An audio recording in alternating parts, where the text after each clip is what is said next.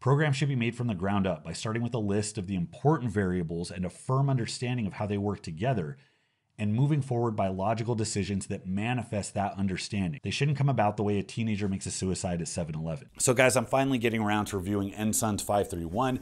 I put this off for a long time, honestly, because it seemed kind of daunting. Every time I'd click on the spreadsheet to go over the numbers, there was just a lot of different numbers and there wasn't a clear-cut obvious progression, and it just seemed like a lot. And I'm like, do we really need another review of a 531 variation? I had gotten tired of reviewing Wendler's variations to 531 that kept him putting out sequels to the book. So it wasn't a high priority, but I was scrolling down through Boostcamp, checking how all of the different programs were ranking. Strongly recommend you check out Boostcamp. It's free to use. I have a bunch of programs on there, but they have a lot of popular programs, and NSuns was at the top. There were a lot of people running it. So I thought, okay, this merits some attention. So I committed to putting together a review, breaking down what makes it tick, giving you guys my 2 cents on the program, thumbs up, thumbs down, should you run it, should you run away? Now, in doing some research and trying to get to the bottom of this thing, one of the first websites I came to that summarized the NSuns program started out by saying, this is a program inspired by 2 popular programs, 531 and Shako. Oh boy, we are already off to a rough start. I already had this kind of surface level impression of the program that it was unnecessarily convoluted, and then seeing that it is the hybrid, the mashup of 2 different programs, which are very different from each other. It only confirmed that suspicion that it wasn't some like 4D chess that solved a problem and created some new interesting approach to training, and that it was actually just kind of a mishmash of different parts, like a kid mashing together parts of different action figures. This program reminds me of the South Park episode, An Elephant Makes Love to a Pig. Like, yeah, the elephant and pig make love and there's some viable offspring, but was it necessary? Did we ask for it? Like, is this furthering evolution, or is this like an affront to God? Because NSuns relies so heavily on 531 and Shako, and because so much of what I have to say about NSuns is based on the differences between those 2 programs and how NSuns adapts it into one program, I can't even talk about it without first going over these 2. So real quick, let's do a breakdown of these programs. We'll go over what makes them tick, and then we'll get into NSuns and decide whether or not it did a good job of melding these 2 things into a new pig elephant creature. If you guys haven't heard, I'm officially a Barbell Apparel sponsored athlete. I get real giddy every time I see the term athlete next to my name, like you're playing real fast and loose with that word. But I'm super excited to be part of the team. You will only see me in Barbell Apparel clothing from now on because it is the most comfortable gear out there. All I've worn up until now is old contest t-shirts and basketball shorts from 2007. This stuff is like next level. It's like Lululemon, but without the affront to your masculinity. So if you haven't already, check out Barbell Apparel. You will not regret it. So first up, we got 531. I've done videos on 531. You're free to check those out. The beauty of 531 is the simplicity. This is a linear progression type program that's made for casual recreational lifters. It's minimalist. It can be applied to a lot of people with success. It does a lot of things to make sure that more people can get more out of it. It's not so focused on one particular niche. Now, the way it does that is by being very broad. Every time you put a program out, if you want it to apply to a lot of people, it has to be very broad. The more changes you make, the more you try to get more out of frequency or more out of effort and intensity, the more individual variations makes it hard to predict how it's going to go down. So that's usually reserved for when you're coaching somebody, working one-on-one, so you can get feedback and adjust as you go. 531 can be written on a cocktail napkin. You don't even need the book. You don't even need most of the articles on it. Basically, the big 4, squat, bench, deadlift, overhead press, are each done once per week. There is not a lot of accessory recommended. Wendler gives a lot of variations, but it's usually just a couple of exercises done for a variety of set and rep schemes. Week 1, 5 reps or more. Week 2, 3 reps or more. Week 3, 1 rep or more. Those are all AMRAP sets.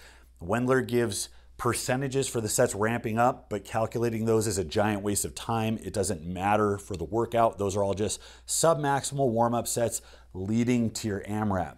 So we start at 85%. Now, that's actually closer to 75% because he recommends you take 90% of a training max. So you're starting off light.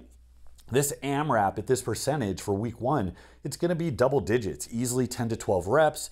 And then week 2, it's going to be 6 to 8 reps. Week 3, it's going to be 4 to 6 reps. And the way it works is that every 3 weeks, you repeat the cycle, adding 5 pounds. Now it's a linear progression in that the amount of work stays static, and all you're doing is adding 5 pounds to the workload on a regular interval. Now the main difference between this and something like starting strength or Grayskull is that those progress the weight every session or every week. This progresses the weight every 3 weeks. This jump in the 3-week wave isn't the actual progression. You can look at those as distinct training sessions in a different threshold. The actual progression comes when you repeat that whole thing 5 pounds heavier. So the rate of progression is very slow. And that's one of those things I was talking about that's necessary when you're trying to get it to apply to a lot of people. Erring on the side of slow, steady, predictable progress, setting it to a clock, just getting in the work, adding the weight when you're supposed to, and then letting the progressive overload do the work. So I already know that I'm gonna get a bunch of comments from 531 followers because I did on every other video I put out. I know that I didn't get into detail on the deloads or all of the different accessory variations or what Jim talks about in Beyond 531. I don't care about that. This isn't a video about 531. This is just the gist of what makes the program what it is and who it's appropriate for, so we can compare these two and give an educated decision on whether or not NSuns makes any sense at all. So comparing this with Shaco, we have the complete opposite. First of all, this is a high frequency program. Now this is an example. This is a 3-day example. Many Shaco programs are 4 or even 5 days. You're blending upper and lower body. And he really likes this structure where you do a lift, then you do the opposite lift. So bench into squat, and then you go right back to benching. He has you do that a lot. Really neat way to sneak in volume. It's extremely taxing. Even the percentages are very, very submaximal. The way you handle all of this, this isn't a progression over weeks. This is 1 week of work right here. So the way you handle all of these reps is by keeping the work very light. RIR is pretty high. You're keeping 3, 4, 5 reps in the tank. And what the program hinges on is adapting you to the frequency. So it treats these lifts as a skill. It's essentially Olympic lifting applied to powerlifting. So you get the benefit of refining skill by doing all these movements and variations that are very similar to the competition lifts. The amount of work you do is the adaptive stress that causes you to grow. And the whole thing follows a periodized structure where the author is keeping track of all of the mathematics behind this. You have to look under the hood. You have to look at number of lifts and average intensity. You have to be constantly weighing volume and the variations and exactly how they're mix and match to like allow recovery while still keeping the stress high enough to grow. There is a lot that goes into the progression.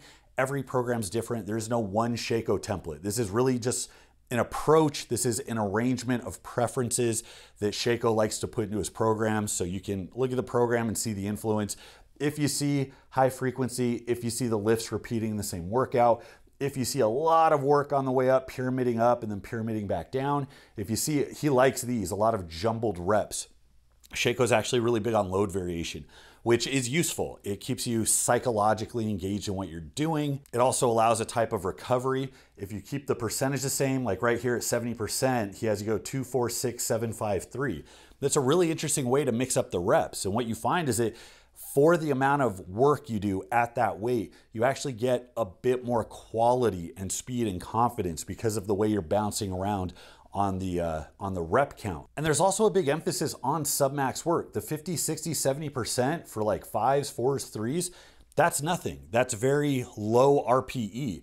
But because there is so much of it over all of these exercises, it's still relevant in the weekly volume. So when you go into a heavier phase and you start peeling away work at that range, there's actually a very viable recovery effect that happens. So that type of volume, that type of work is still relevant when it comes to calculating the amount of work, the amount of stress that you're experiencing in this program run. So we can summarize 531, very low volume, relies on one heavy all-out set on the main lift to drive progress. You just glue yourself to that 3-week wave, add reps when it's appropriate. The fact that the linear progression is stretched out beyond 3 weeks makes it more sustainable for more people. Stronger, more advanced athletes can handle it. And because it's simple enough to be summarized on a cocktail napkin, it's idiot proof. It's not hard to understand. You always know where you're at with your training. It's very easy. It's training on autopilot. Going to Shaco, we have something that is much more focused for powerlifters specifically, much more emphasis on skill work, repeating sets done repeatedly in the session and throughout the week. Everything is sub-max. There are no AMRAPs here. There are no max effort sets here. It is the accumulation of this skill work that drives progress, and the way it progresses, very complex because it's entirely individual. But even the programs that people run from Sheiko, the man himself said he didn't mean for people to run them. They were examples that popped up in his book. They weren't made specifically to take into account what the average population needed in terms of a training stimulus. And how you move forward through each phase of the periodization cycle, it's not on a set timeline where you're simply adding weight each time, because you can't. You can't do that with this amount of work. Progressing on a Sheiko program involves adapting to the amount of work and then eventually going into a more strength-focused phase where you're reducing the amount of work and chasing higher percentages. So the programs rely on variables that are inversely related, where like if one is high, the other has to be low. So if Sheiko is a high volume program, that means intensity has to be low, not only in the percentage, but in the actual effort that you're putting out. Well, 531 is based around putting out essentially maximal effort on the AMRAP sets. So right off the bat, I'm very skeptical that these two programs have any business being written on the same sheet. So let's take everything we talked about here. Let's go look at the NSuns template and let's see what we see. All right, so let's see what we've got here. So first of all, in reading the spreadsheet, know that there aren't multiple weeks. This is a linear progression. So they give you the first week of work, they give you the rules on how to increase weight, and then that just goes on indefinitely. The 5-day is kind of the base version, and then there's a 4-day and 6-day. Now the 4 and 6-day variations aren't like creative ways to try to put the same amount of work into a different split. It's literally just adding or subtracting a day of work. So the 5-day split, there's 3 pressing days, there's 2 lower body days. If you go to the 4-day, you're just dropping an upper body day. So the amount of lower body work stays the same. You're cutting upper body work by a third. Similarly, for the 6-day, you're just adding another lower body day. So each day appears to start with the 5-3-1 progression. If you set the training maxes to 100, 95 for 1 or more. So that's the 3rd week of the 5-3-1 wave. But it's only the 3rd week, and it's that week done back to back to back. Also, you're not just adding 5 pounds, it's auto-regulated. So you add weight based on how you did on the AMRAP. So if you only get a couple of reps, you don't change the weight. If you get more reps, you take bigger jumps. So it's auto-regulated. That's an entirely new feature. That's not part of 5-3-1 or Sheiko. Now, after you do that, where Wendler might have you do boring but big or do a couple of accessory exercises, in this program, you are staying put and you are doing more work on the way down, and every workout has a jumbled rep scheme. And that shows the inspiration from Sheiko, where, some days you're just pyramiding down, some days you're doing jumbled reps. And even on some days, you're dropping way down to like 65% and doing an AMRAP. Now, the thing that stands out here is the amount of work, but it's the amount of work paired with the AMRAP sets, which have very, very high effort associated with them, which have a big recovery cost, but also with the rate of progression that is very aggressive and continuous. It isn't spread out, it's week to week. And you're not just increasing what you do on the AMRAP set, you're increasing your training max, which will increase everything you do on every set. Very high volume workouts, you're limited on how aggressively you can increase, because even a 5-pound jump taken across a lot of sets and reps is a big jump in volume, and that catches up with you. So especially if you're doing that without applying the periodization that Sheiko leans on, you're gonna run into a problem. You can't handle really high volume training like this without incorporating some form of periodization that has some ebb and flow of training stress so that you can recover. Very new lifters can get away with this just fine, but newer lifters don't require the amount of complexity that this program has. And similarly, intermediate lifters likely aren't going to be able to handle this for very long. I'm actually a big fan of both of these styles of training. I've used 5-3-1 type programs that are very minimalist, low volume, low frequency, and I've had a ton of success. I've also done the exact opposite when I was in the middle of contest prep, when I needed more skill work, when I was doing more touches throughout the week, I was revisiting the same exercise over and over. I was doing a lot of volume, and that also worked very well. The thing is, it's not about one workout or one program being better than the other. It's about the way that they're different and how you have to run each one in order to get the most out of it. Only when you really understand, have a handle on that, are you really justified in making tweaks to the program. So I think my initial concern was justified. I mean, at first glance, it looked like these programs go together about as well as mustard and birthday cake.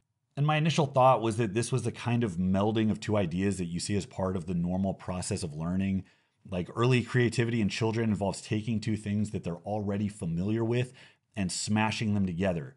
And it's not until you get more mastery of the subjects you're trying to represent and you've had thousands of hours of practice with these mashups that you're actually capable of creating something that's new, interesting, or useful.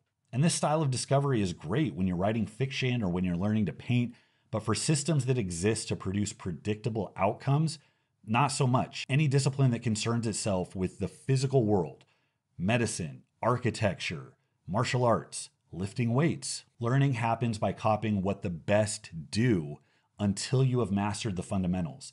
And it's only when those fundamentals have been ingrained into your brain that you're really justified in stepping out of bounds and trying something new. And he also says in the post, I'm not an expert in lifting. And I appreciate the honesty and the disclaimer. He's being upfront.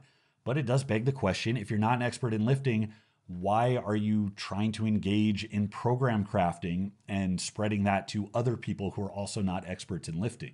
Now, for as critical as I am, I can't dog the OP too hard. He's part of an online community where everyone shares their experiences in an attempt to learn and grow and accelerate the learning process.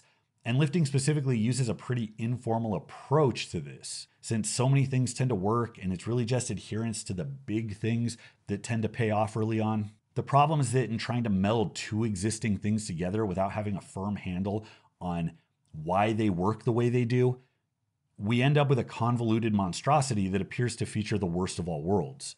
The simplicity of 531 that made it easy for casual lifters to progress has been swapped out for the randomized number soup that is Shako programs. And it's a level of complexity that really just isn't warranted for the type of lifter that's running it. Even if that amount of complexity is warranted, the program doesn't move forward in a way that makes it sustainable. And now the volume and frequency of Shako that requires modulated intensity with carefully selected working weights, it's now at odds with the AMRAP sets and the linear progression that aims to increase weight with them every single week. It tries to be high intensity and high frequency and high volume.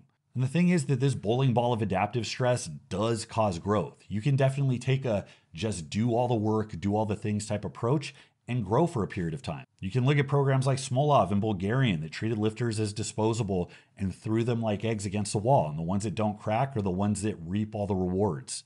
But when you're trying to give a program to the masses, the lifters aren't disposable. You're trying to do as much good for as many of them as you can. And if a program isn't sustainable, you're not going to reach that end. Causing enough stress to grow is just half the battle. And it's actually the easiest one. Appropriately pacing volume and intensity with the rate of progression and the frequency of rest periods, especially with a program aimed at a broad audience, that's the hard part. 531 addressed that issue, as did Shako in his templates. But NSuns takes those solutions and disposes them in the name of just creating something new. Programs should be made from the ground up by starting with a list of the important variables and a firm understanding of how they work together, and moving forward by logical decisions that manifest that understanding. They shouldn't come about the way a teenager makes a suicide at 7-Eleven. So that's my take on NSuns. There's no doubt in my mind that people have ran it with success, that people have gotten stronger by doing it. It is a lot of work. And if you survive it, if you stay in one piece, if you don't get overuse issues, if you don't run into a wall, you likely will progress. I would prefer to see something like that as a discrete, standalone, like 3 or 4 week block that is designed to overreach you aggressively before transitioning to something else. But that doesn't seem built into the program, and I think that's where people are going to run into problems. If I seem a little critical of NSuns, I mean, that's just part of trying to maintain standards in any academic discipline. We're trying to uphold standards and best practices, and that requires being skeptical and double checking people's work. So let me know what you guys think. Did you run it? Did you have a good experience with it? Did you get eaten up by it? Let me know what you think in the comments, or better yet, take it to Patreon where you can get in touch with me personally. If you have a question, a comment, if you have an idea for a video, that's also where you can see me upload videos of my training with commentary so you can see how I put these principles into practice in real time. Thanks so much, guys. Don't forget to check out Kong on Boostcamp. Until next time, this is Bromley. I'll see you.